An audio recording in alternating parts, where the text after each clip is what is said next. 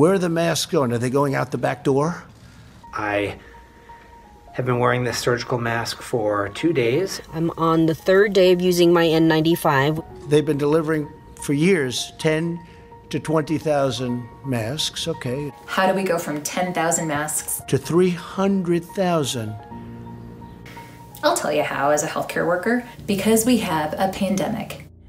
The richest country in the Western world in 2020. The strongest economy in the world. This is actual real life in the hospital now. They give you a paper bag. Paper bag where I store a face shield and an N95 mask. And I have to bring it to and from work every day. Do you think that that sounds safe? Clean it between patients, use it until it breaks. Unacceptable.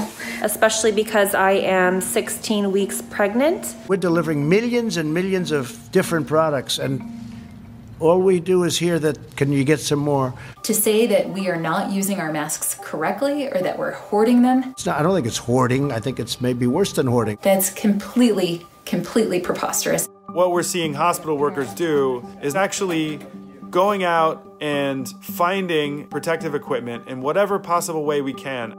When you are intubating a patient, particles from the patient are released into the air, and it becomes increasingly dangerous for anybody that's in the immediate vicinity. Without this PPE, we won't need the ventilators because none of us will be around to run them.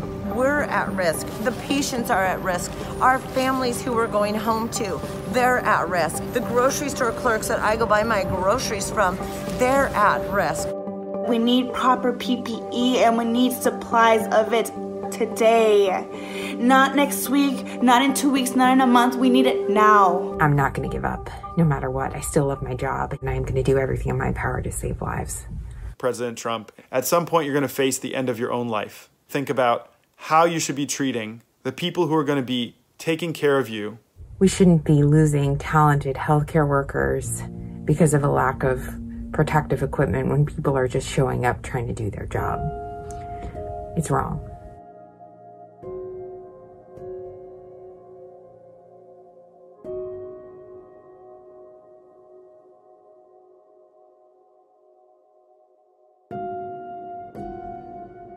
We should all be ashamed that it's happening.